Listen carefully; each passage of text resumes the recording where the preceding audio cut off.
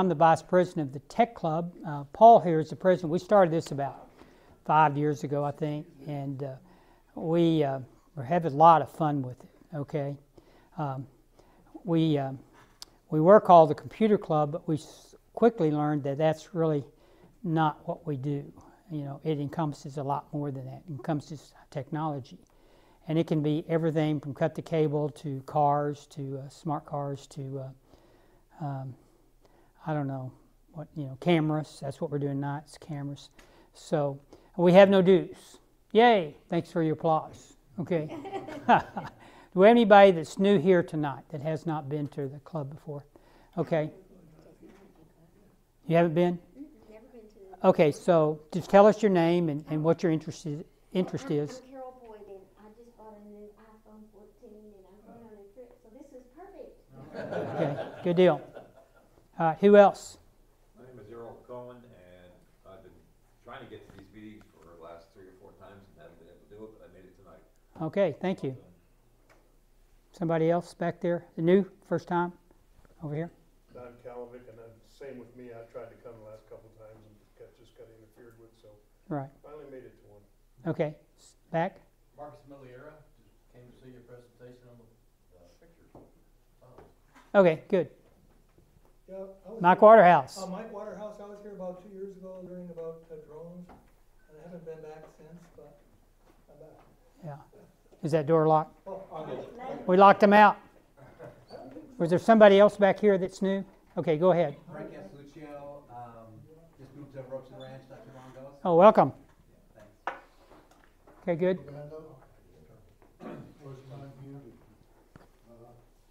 Yes, sir. Go ahead and tell us. That's right, you did. You did. Did you get the invite from? No. You didn't? No. I sent. You gave me your email address, right? Well, maybe you didn't get it right, so I'll check with you later. Yeah, I couldn't find it on the website. It was a different email from Robeson for you. So I think I did it right, but I don't know. It's not an invitation from me. It's an invitation. Let me talk about what we do. We have a thing called Groups.io. It used to be Yahoo Groups. And if you're in the Groups.io, if you want to become a member of the Tech Club, we just get your email address, and then you get a push from Groups.io. You don't get it from me. You get that push from Groups.io. You might check your spam folder or something, but you just accept it, and then you're in. And then what happens is, when we do these meetings, we try to record them, okay? Then we make the presentation available on our website. Paul's put together a wonderful website. RobesonTech.club, not clubs. Anyway, we post there. So when the recap's available, I'll just provide a link for here's the recap, and you can go back. So if you didn't say you wanted to see this presentation, or you want to go back and watch it again, you just go to, and you don't have to be a member to go to the website, but it's just a convenient way of getting the information. Yes, sir. Yeah. Steve, I was on there yesterday looking for the Astound one. Was that taken? It's on there. Okay, I just must have missed it. Yeah, you have to kind of browse through them. There'll be an image. You look for the image. Okay, we have an image. Sometimes, a lot of times, I'll get it from Adobe Stock. Okay, but find the image, and then you click on that. Then it'll give you the recap. Okay, and that was a very good meeting. They did a very nice job. Okay, so we've had Astound, powered by Grundy. We've had CGI Services, which they broke off from C&G, and we're going to have CoServe coming in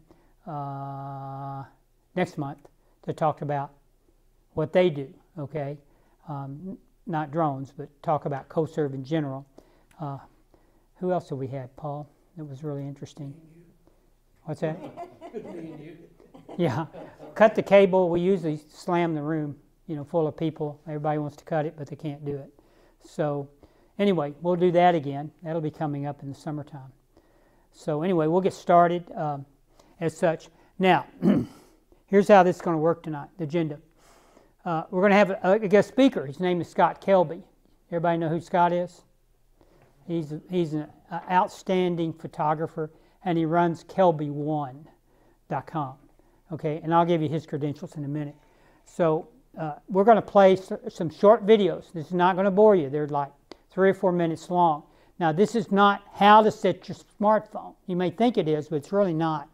It's all about the strategy of using your smartphone when you travel, and we'll get into that.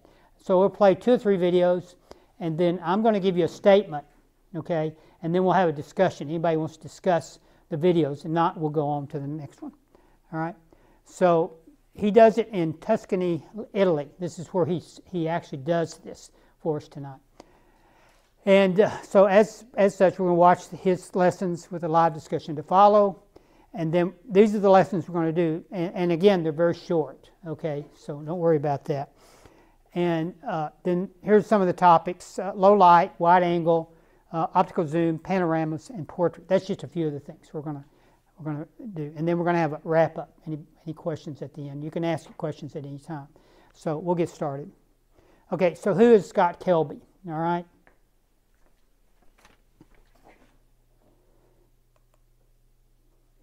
And I have to go to a different website here.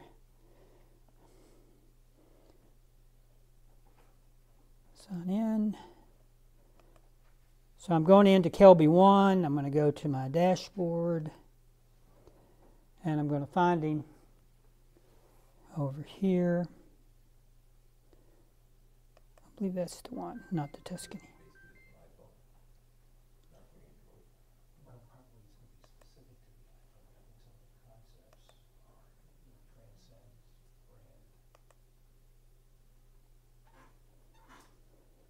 I don't know if y'all can see this here, probably can't. But Scott is president and CEO of Kelby One. This is the website that he runs that I pay for monthly or by the year. And he's also the original Photoshop guy, okay? He sells in Photoshop. Editor and publisher of the Photoshop User Magazine. He does conference technical chair for the Photoshop World Conference, training director instructor for Kelby One live seminars, and author of a string of best-selling technology and photograph books. So this kind of gives you an overview of Kelby One. It's loaded with things to learn how to use your camera with. So, and now they're starting to do things with smartphones. So that's what we'll be about tonight.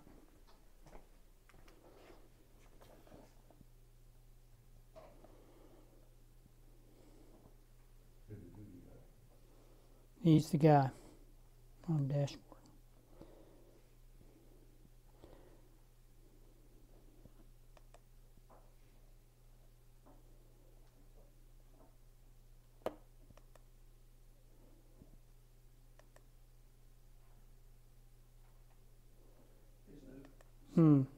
Oh, it's off. Sorry. It's a lot of pieces, this thing, to make it work.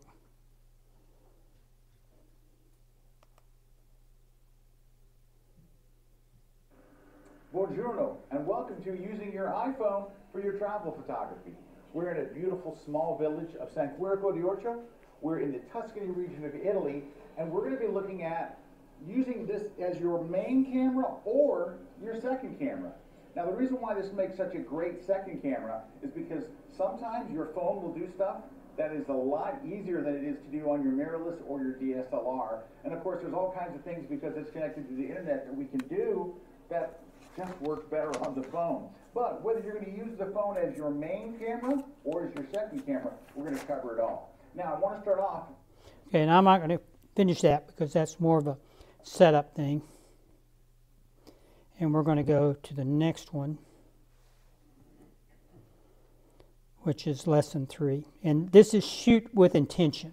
Before we start shooting, I want to give you something that I think can make a really, really big difference. And this could be a major thing that affects the quality of the images that you come back with. Now, it's not a setting, it's not an accessory, it's something bigger than that that will really make a big, big difference. And that is this. I know you're thinking, well, I've got this cell phone and it's got a pretty good camera in it.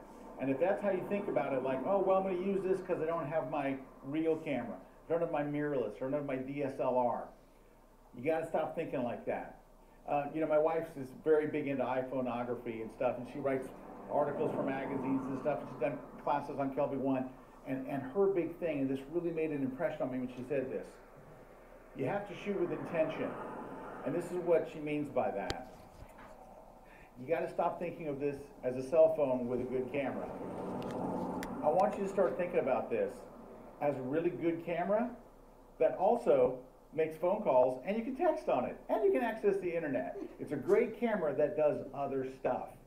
It's not a cell phone that has a great camera. Because the cameras in this, you go back just a few years, this is way better than some of the very first super expensive $6,000 digital cameras.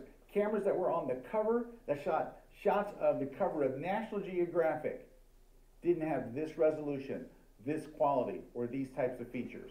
That's how far we've come. If you change the way you think about the camera that you're holding in your hand and start to think, I've got a really good camera that also makes phone calls and text in the internet, you're going to see the difference in your images. All right, now let's go shooting. Sure. Okay.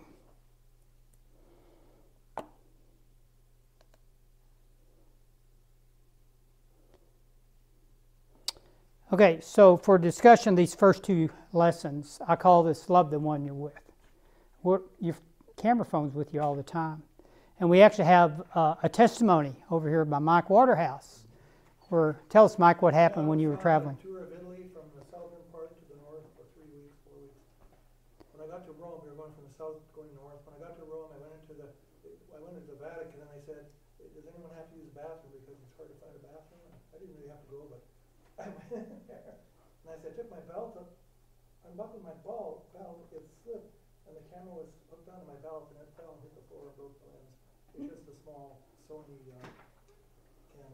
But then, for the rest of the trip, I had to use my phone.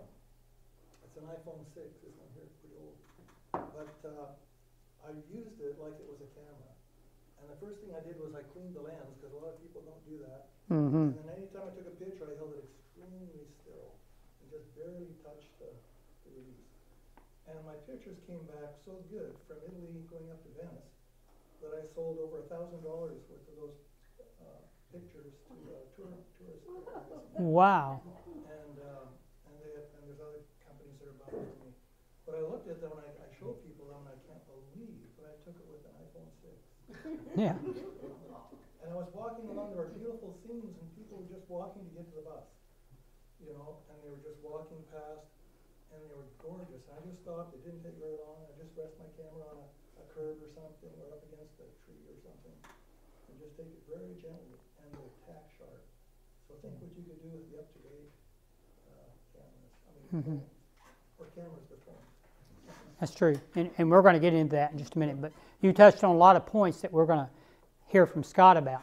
A lot of good points that we're going to hear from you about. Me personally, I have all these weird cameras. And I have a gimbal for a camera. I have a camera that's got 16 lenses. But the camera, I'm using it right now for monitoring this video.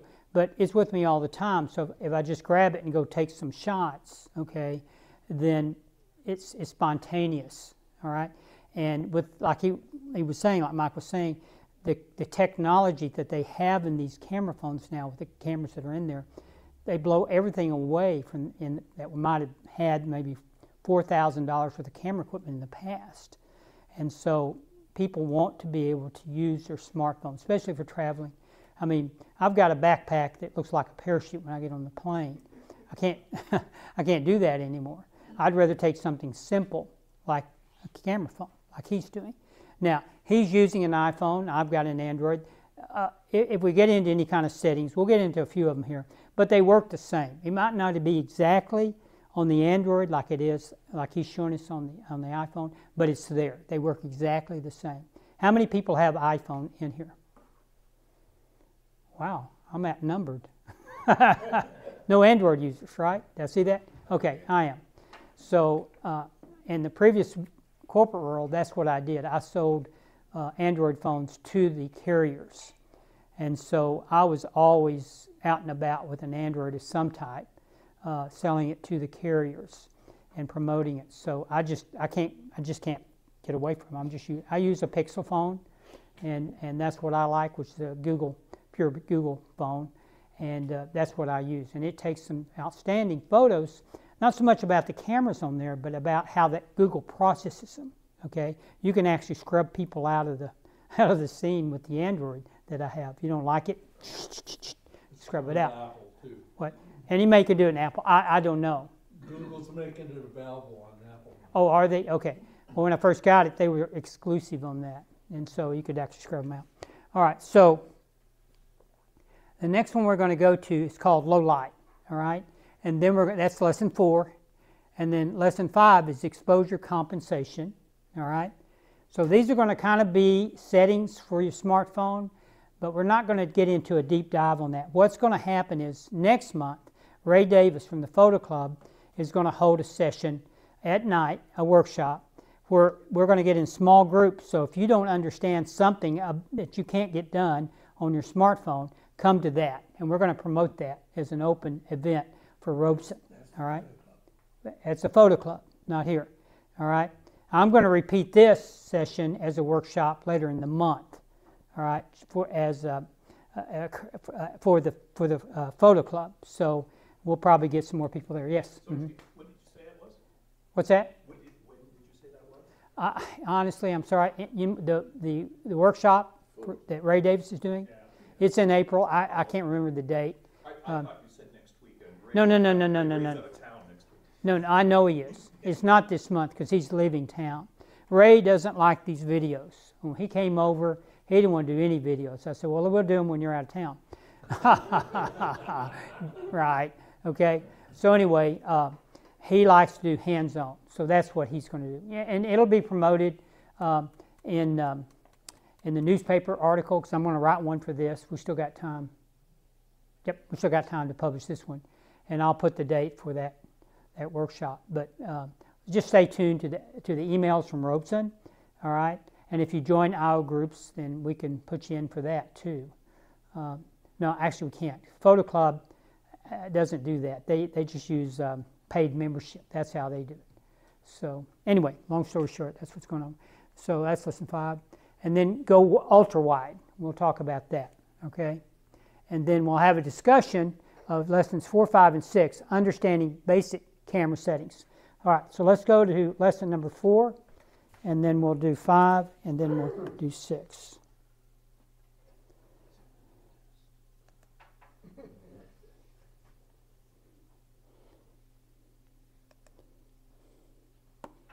During your travels, of course, you're going to wind up in a church or a cathedral or a palace or a museum or somewhere where the lighting is low. And I know what you're going to think. I better put up a tripod or I better put up something like that. You're actually not going to need to, because your phone camera uses kind of its version of auto ISO, meaning what it does is it'll automatically allow you to handhold in low light situations and still look really good.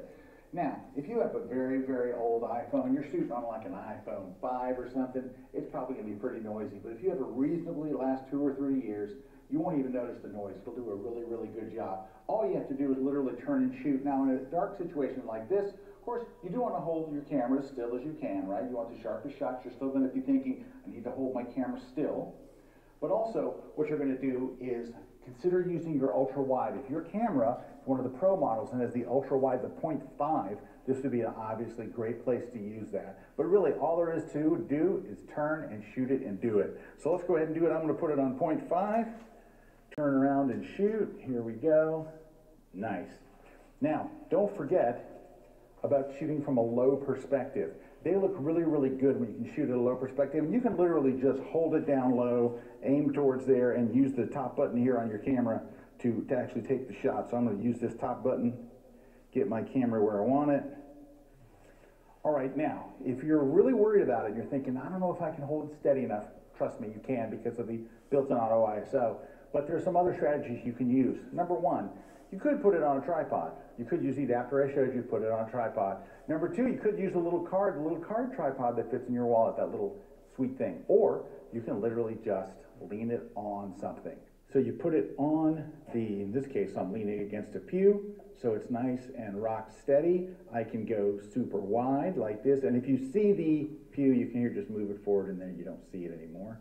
We can tilt it up and get that shot. We can go super wide and get a nice tight shot of the altar. We can pull back out to 1-to-1. You have all these. Remember, don't forget to use, you've got 3 lenses. Let's use them all. There we go. When you're in a situation like this, I have another tip for you, because right here at the altar, lighting's pretty good. When you turn around to shoot the back of the church, we've got a big window up there, and that window gets blown out and it looks bad.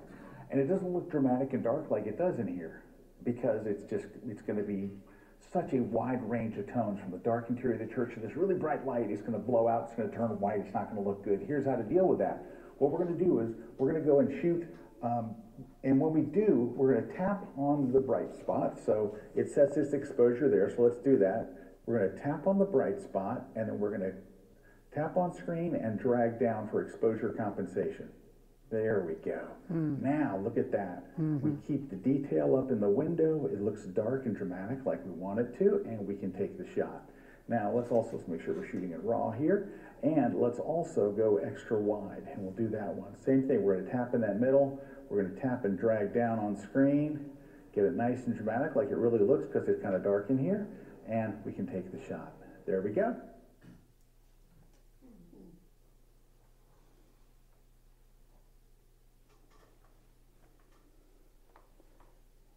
This next one is really, really important, and it's easier to do on your phone than it is on your camera.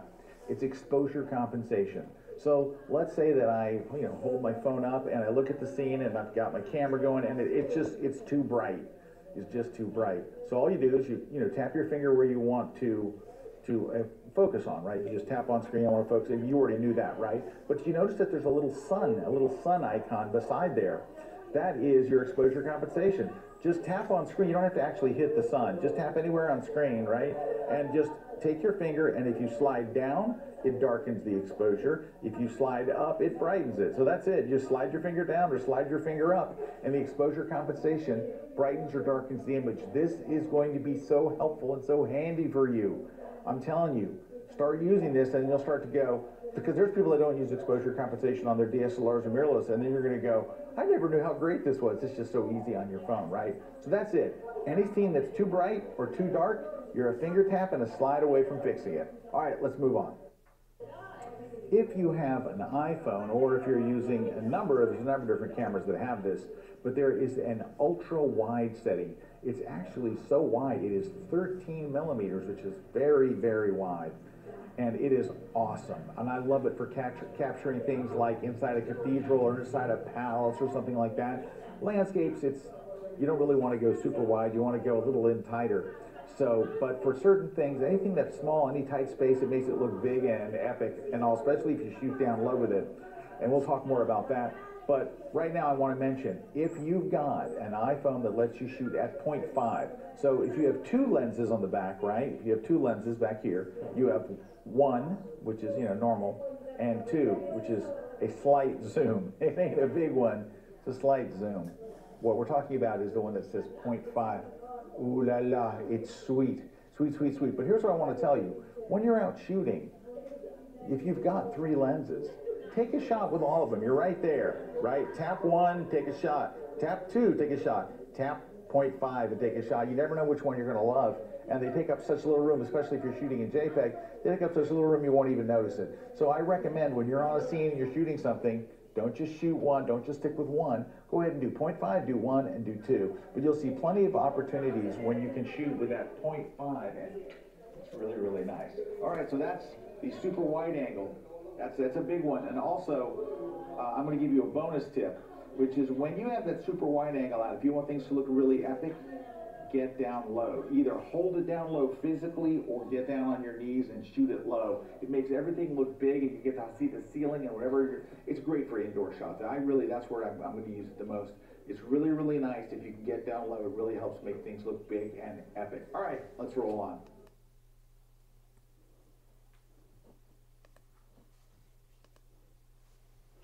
So he goes into some, what I consider basic camera settings, all right, and strategy involving those, all right. I think he has some good points to talk about. If you're going to have 3 cameras on your iPhone, then do all 3 and take shots. I'd never thought about that.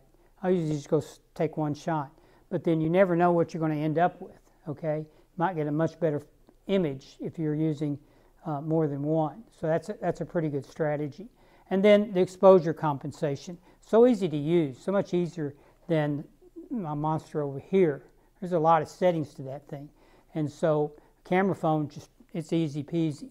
But we need to know, basic things to make it work and make it work quick for us so we can get those great shots. All right. Any comments, questions? Yes, sir. If you're an iPhone user and you have an Apple Watch, you can also use that as your trigger. There you go. That's great. Yeah, having something else that you're not having. He used the power button. All right.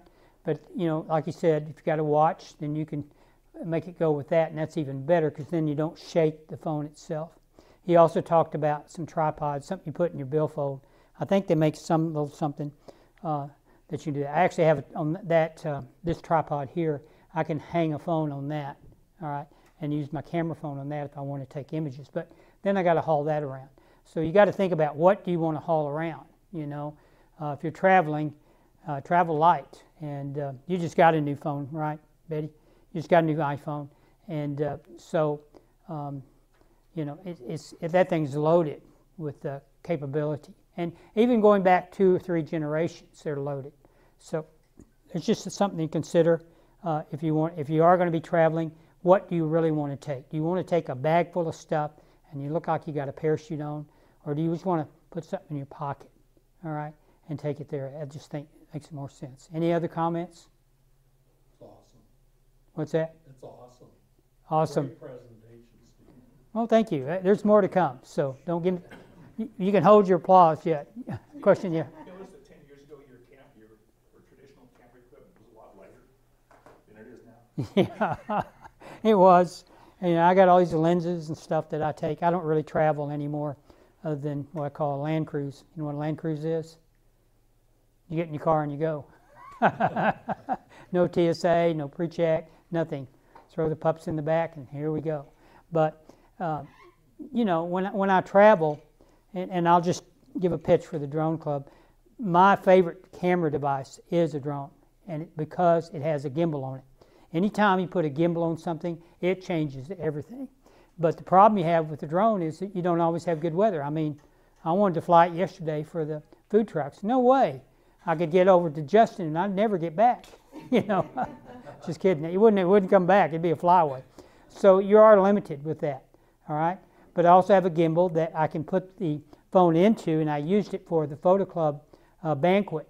And I was going around and taking some selfies and taking photos. Only problem is I let the battery run down on my phone. Okay, dumb. So when you got to check these things before you go out. Make sure you got plenty of battery power. If you don't, get you one of these little very slim power banks. You can get them at Amazon for like next to nothing now. It's ridiculous.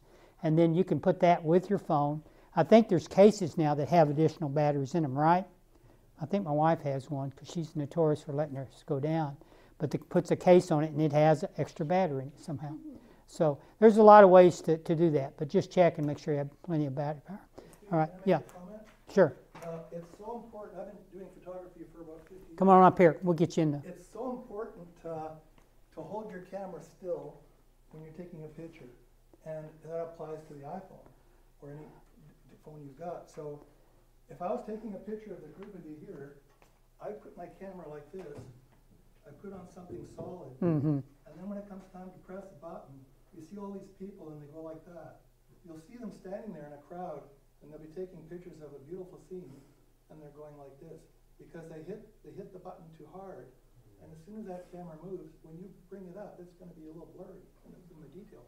So if you've got something like this, or if you can stand up against the wall, lean into it, get all your arms blocked over, and hold it. And just like with a rifle, what you do with a rifle, you take a deep breath in, and then you let half of it out, and then press the trigger.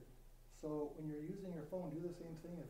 Especially if you have any kind of medical condition where you're a little jittery, just take a deep breath in, let it out, and just gently press that button. And it'll make all the difference. If you blow up that picture on your computer, you can zoom into it, it'll be tack sharp. You'll see every leaf, every detail. Now, the live setting on iPhones helps compensate for that, Sure. correct? Wider angle. Well, it takes multiple images. Yeah. And of the 15 it takes, and it does it very instantaneously. And one of them is probably good and sharp. Well, when you're taking a picture, take one the way you usually do, and then use some of these techniques, and take a second picture. When you get home, compare it. You'll be surprised. Thank you, Mike. Yeah, I find what I do is I'll just hold it next to like a cabinet or a tree, like you said, hold it that way. But got to make sure, I can get my fingers in the lens sometimes. Make sure your fingers aren't wrapped around the lens. Any other comments? All right, let's move on. So the next three we'll do will be optical zoom, all right, short video, then photographing food. People like to photograph the food when they travel. I don't know. I don't do that, but they put it on Facebook, you know. Here's the pancakes I had, you know. I go, what? You know. But anyway, and then panoramas, which is kind of cool. So you get a wide angle of something out there. So he shows us how to do that. All right, so we'll do these lessons, and then we'll have a comment at the end, and that's camera settings that trump, that's not ex-president, that trump the DSLR, okay? In other words, these are things that can really make a difference, okay, out there when you're traveling, all right? All right, we'll get started with optical zoom.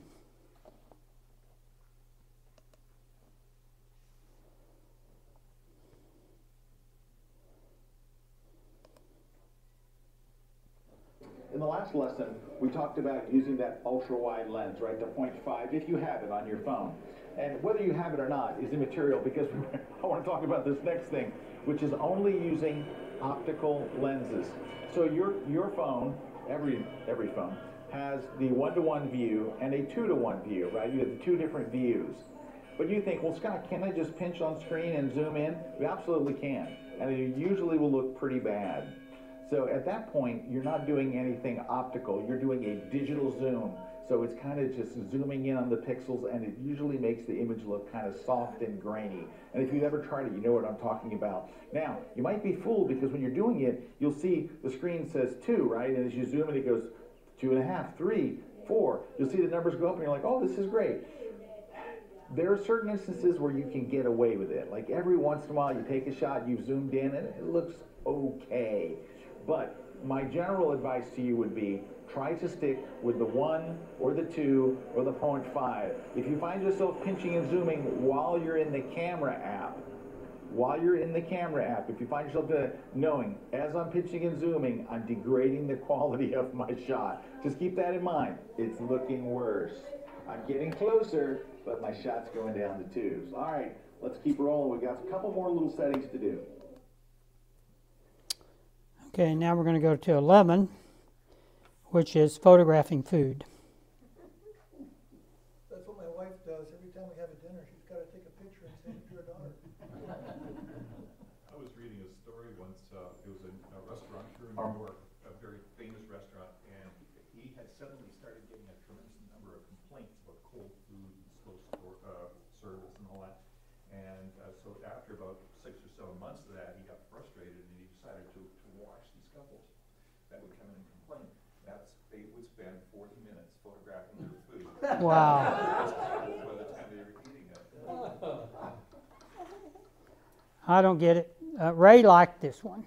You know, he and I sat down and went through them, and he actually helped pick out most of these, Ray Davis. But he thought this was apropos. I never photograph food with mine, but a lot of people do, and it's mainly for sharing on Facebook. You know, here's where I went, you know.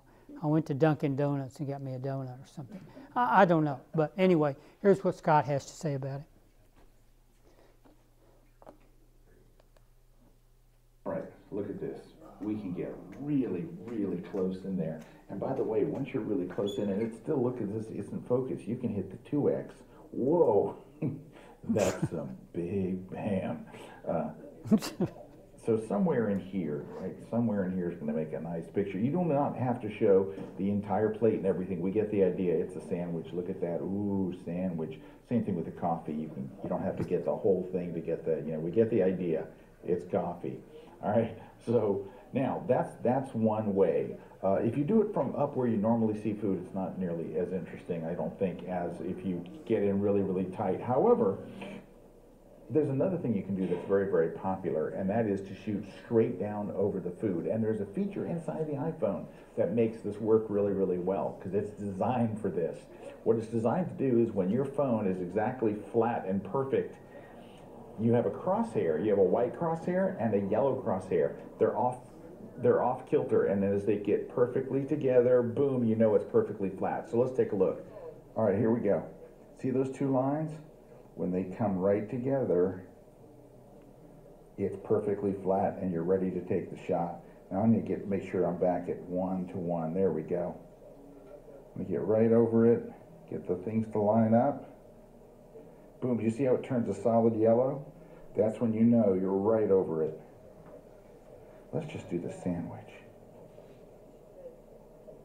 There we go, we're right over it, or we can get the whole table here.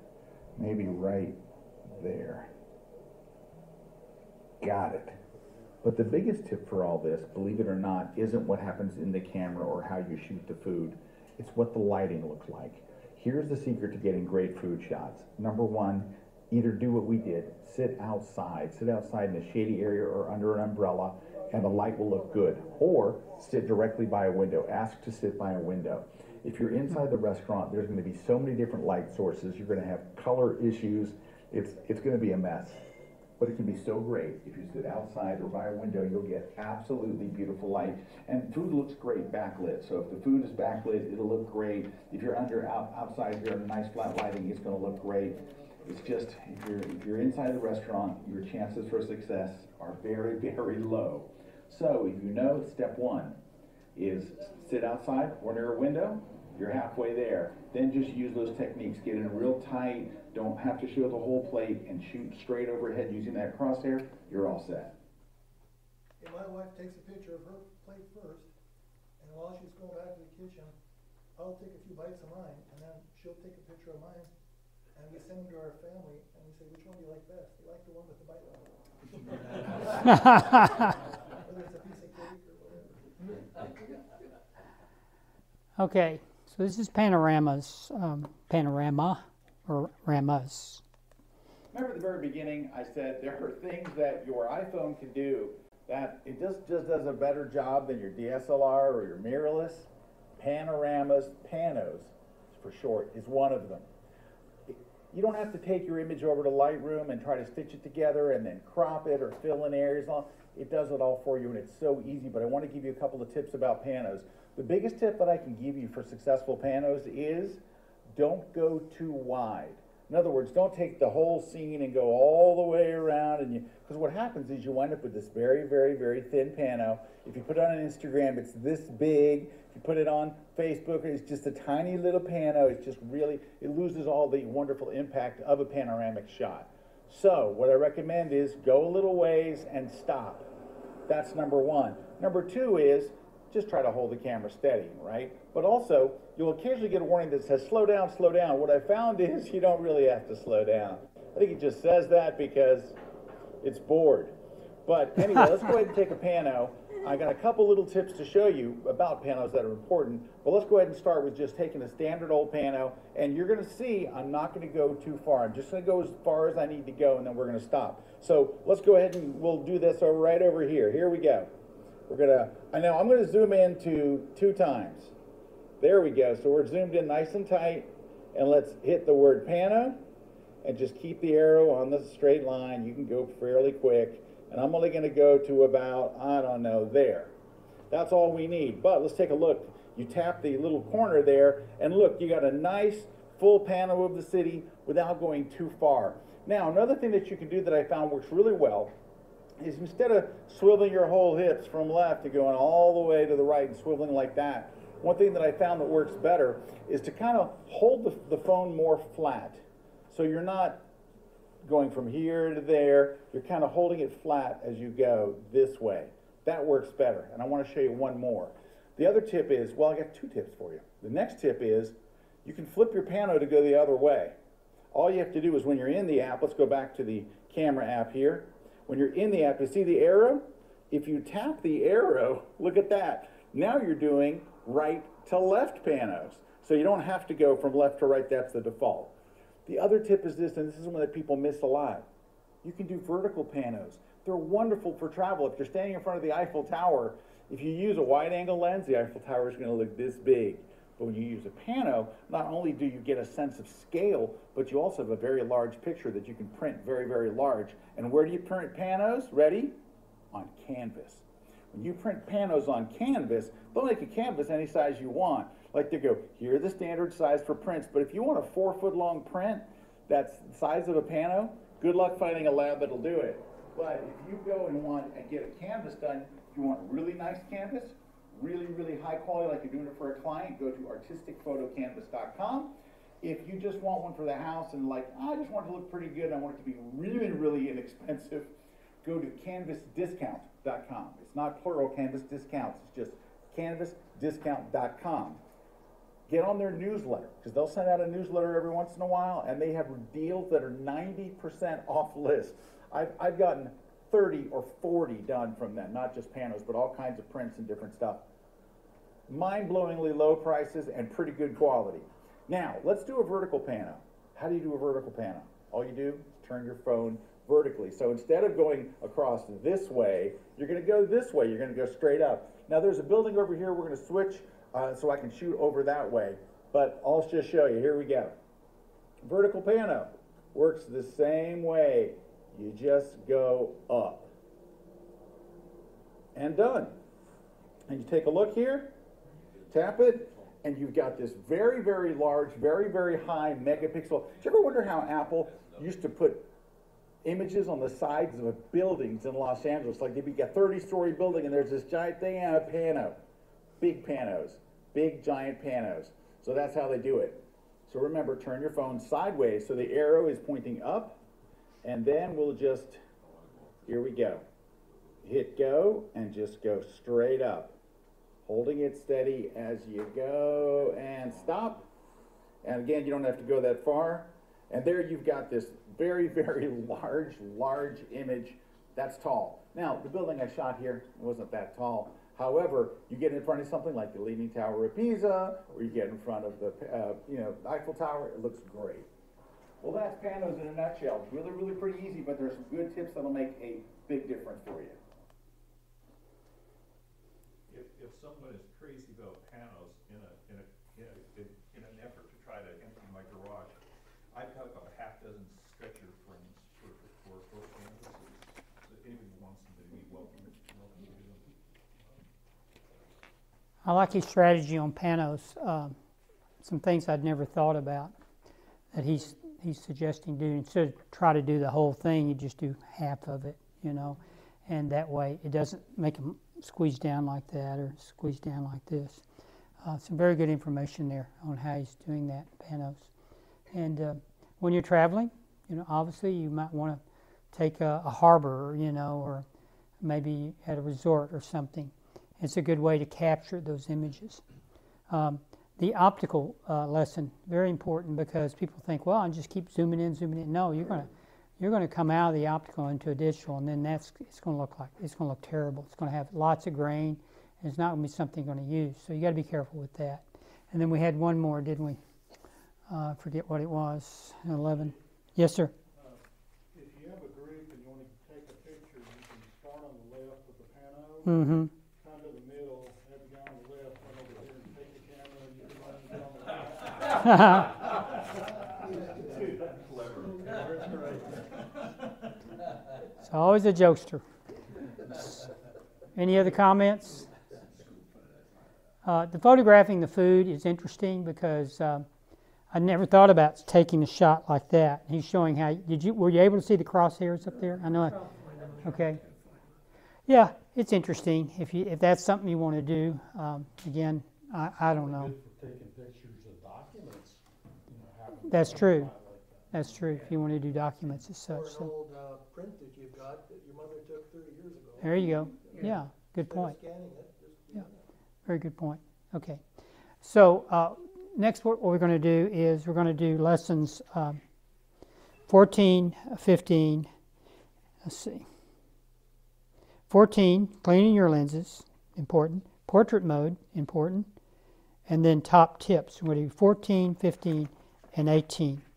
And that'll wrap it up for us, and we can have a discussion on anything you might want to have at that point.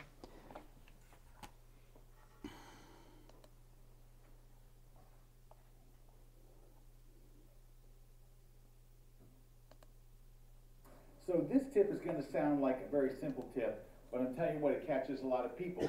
What happens when you don't do this is you wind up with your photos looking a little soft, they don't look really, really sharp, and you don't know why.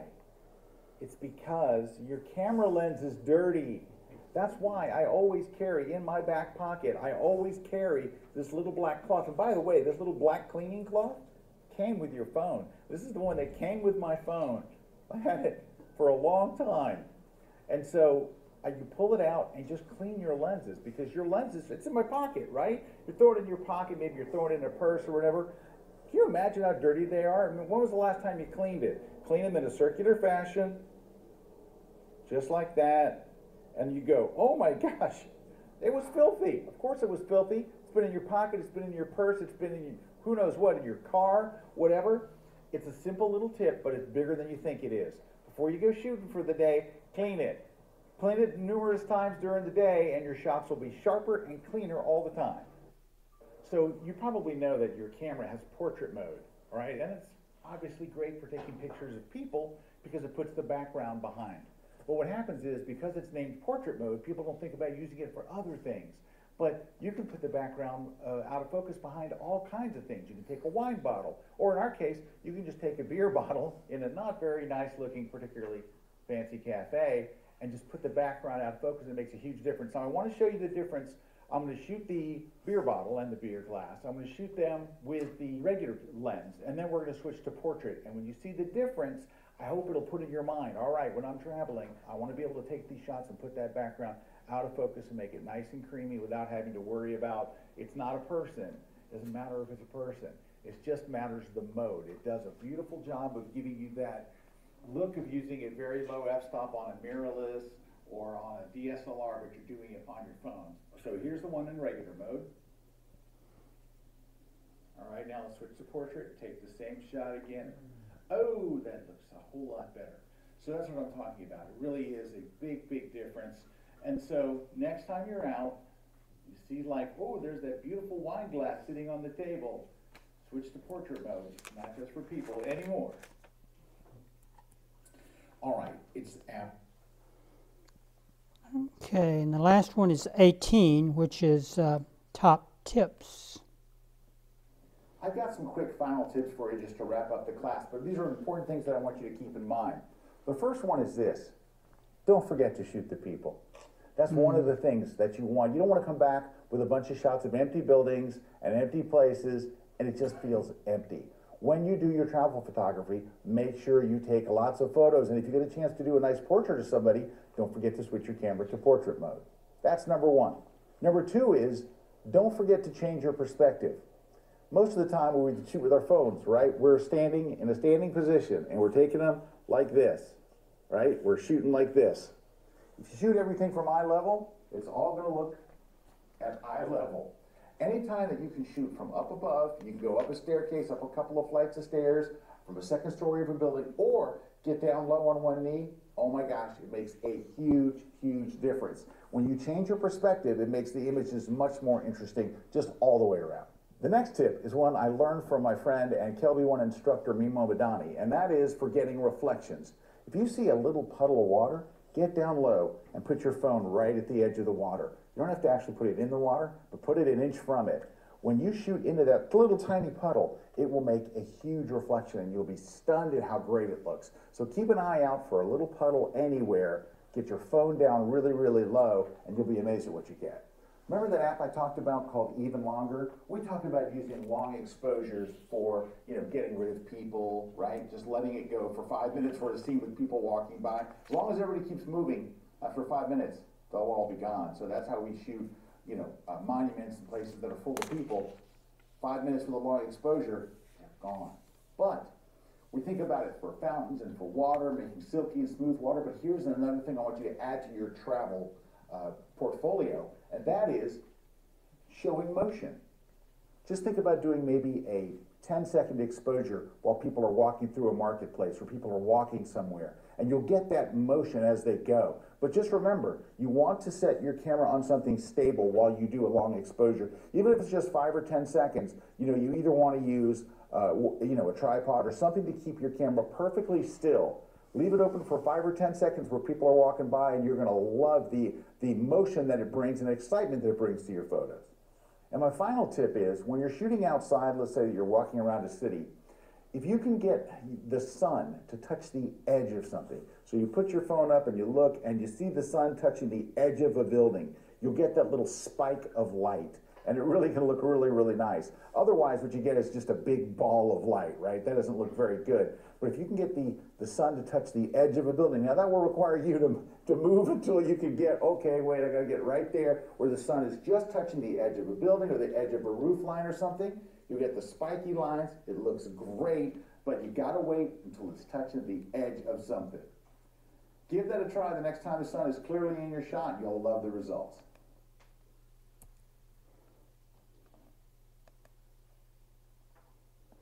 So lessons 14, 15, and 18. 14, clean your lenses. We already heard a testimony from Mike over there, right? First thing he did was clean the lens on his camera phone. And then the other... Some of them get, my wife, she takes her phone everywhere, in the purse and everywhere, and every couple of weeks I'll look at it, and it's filthy. She's dropping it into her dessert.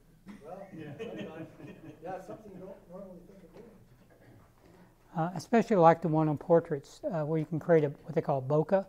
And that's where you're making something in the background out of focus, and just using the portrait lens. I didn't know you could do that, so that was interesting. Yes, sir. If you're shooting the reflections of these, as Kelby was talking about, if you ever see a green dot running around, that's the laser from your autofocus. You might want to get it out of the way because it really ruins your shot. Okay. Anybody else with a comment? The tips and tricks. I thought it was interesting. I wish he'd have shown more examples in there rather than just talk about it. It would have been interesting if he'd have pulled up some images as such.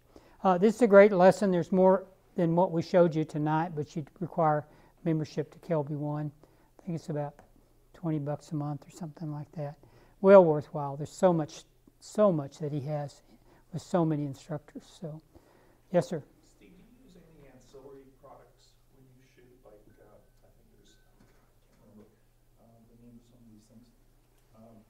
But there are camera apps for your phone, like Halide or Spectre or any of those? No, not really. I did purchase an OM5, which is a gimbal, and we used it at the banquet, and it worked real well until my phone ran out of power at the end when I'm making the awards. But when you put a gimbal on anything, in my opinion, you haven't flown drones for a long time, that changes everything. And with the OM5, you've got a selfie stick, so you can hold it up, and then you've got a button to flip it around, so you can walk around. You got a buddy, and it'll take the shot. So it really is an interesting add-on device, but not for everybody. It took me a long time to figure out how all it worked with the buttons and how to make the camera work and how to sync with the software, the special software that we're actually using with this recording. So that's what I do. I like add-on devices like that. Apps, not so much on that. It's just. Well, Apple has been integrating a lot more of those features, but I think it was Spectre was one of the early ones that allowed you to adjust f-stop and right. Shutter speed or speed on your camera manually or your phone manually. If you do that, you really got to know what you're doing in the camera settings, and that would probably be more of an accomplished photographer, like Mike. You were president one time, right? The photo club, and he actually helped set up the window. Did y'all get that set up today? Yeah, we did. Okay, good. We encourage you to go by the library. We have 2 monitors in there, and they're running images all the time. The one on the left is some of my images and the contest winners and entries for January. And the one, what are we doing this month in there on the other one? It's that excursion they took out. Oh, yeah. Yeah, they went out with the accomplished photographer, Canyonlands, right?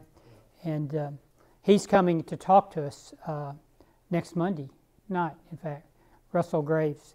And he is just fabulous. And he's talking about taking people either to Caddo Lake, small group, or to Davis Mountains. So he'd be there if you're interested in coming and joining. Our dues are $20.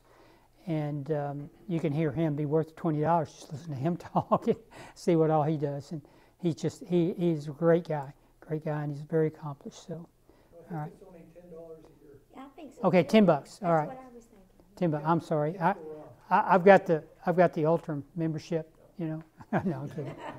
I don't remember these things. $10 a year is all it costs, and then you get access to, if you want to enter contests, you can do that, take your images and enter it in as such. Or if you just want to supply images each month for the monitor on the left at the window in front of the library, I'll incorporate them with mine. And we have a theme each month we do with that. And, you know, that's just for fun. And you never know what you're going to see on that thing with me. So it's something we have fun with, and we really enjoy it. And Mike helps put that together. Now, if you're interested in coming to the photo club meetings, you can just come as a guest. Mm-hmm. You don't have to join. That's right. Just drop into anyone. You might just want one or two of the programs a year. Mm-hmm. Interest you, you know. Mm-hmm. So you're free to come and go. Mm-hmm.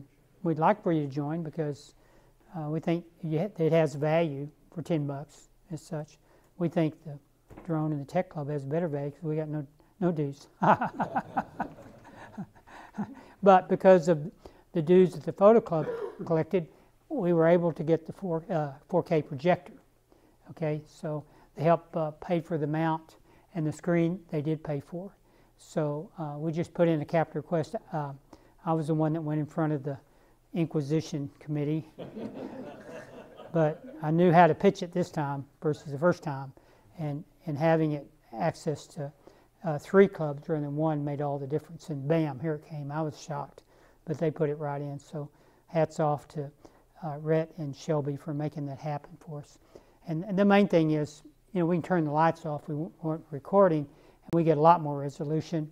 But we get a lot more room in here for events. You know, if we're going to do cut the cable or something, as versus our friend over there. So anyway, that wraps it up for me. Any other comments? Yes, Stan.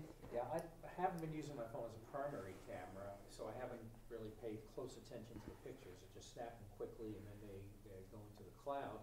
But I use a life-proof case, and I'm noticing now that the covering over the lenses is really diminishing the quality of the photo. So what do all of you use to both protect your phone, but at the same time allow the lens to be undisturbed? Well, most of the cases are cut out where the Yeah, lens see, is. it's a cutout. Okay, so a different case will eliminate Yeah. that. Yeah. You don't want anything covering that lens. That's It's gonna exactly what's deteriorate happening the- with The lens has a covering on it anyway.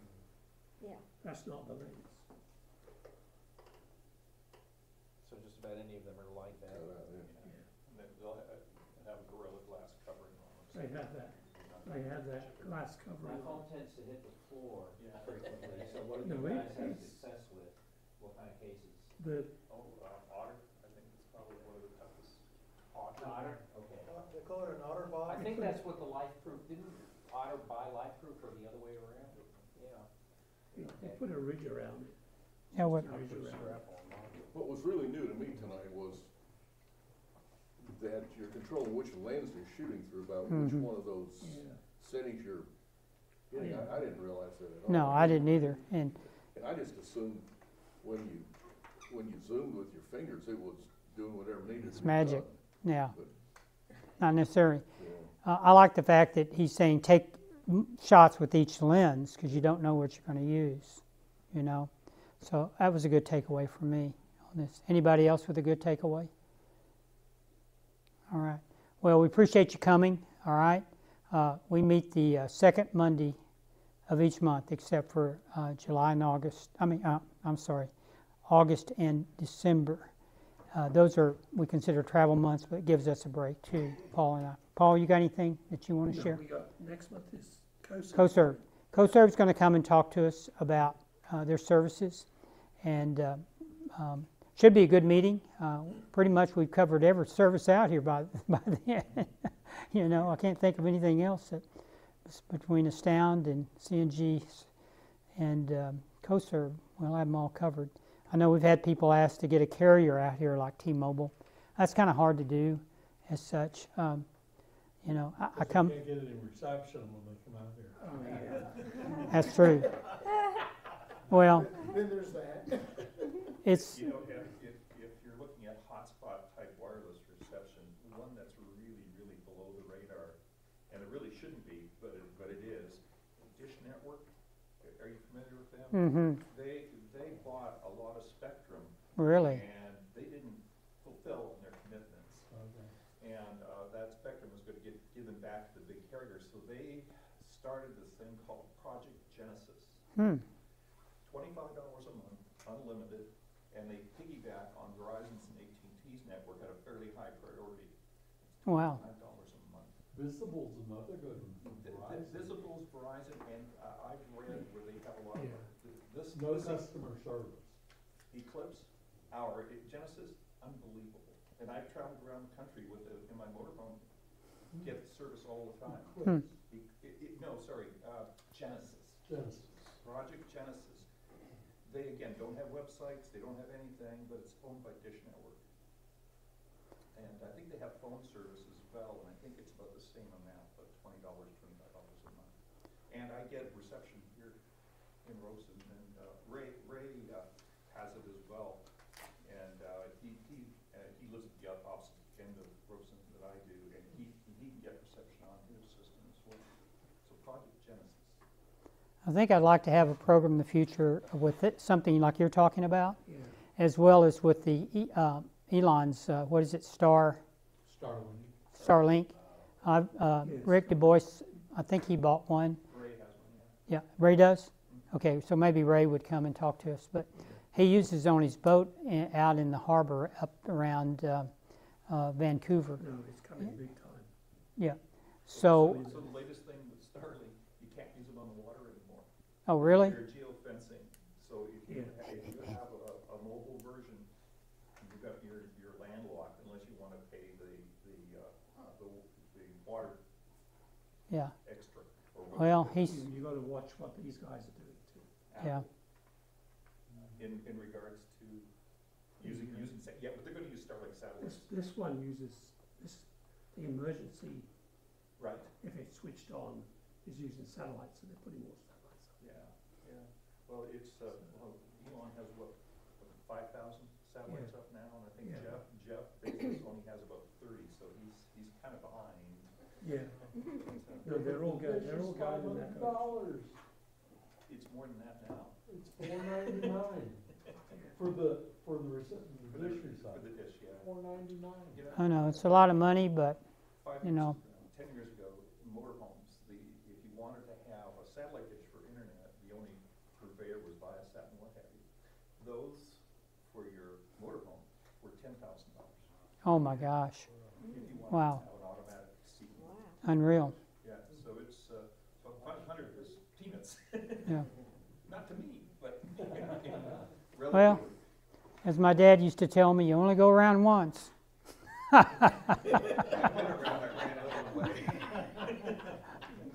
That doesn't work with my wife. Okay.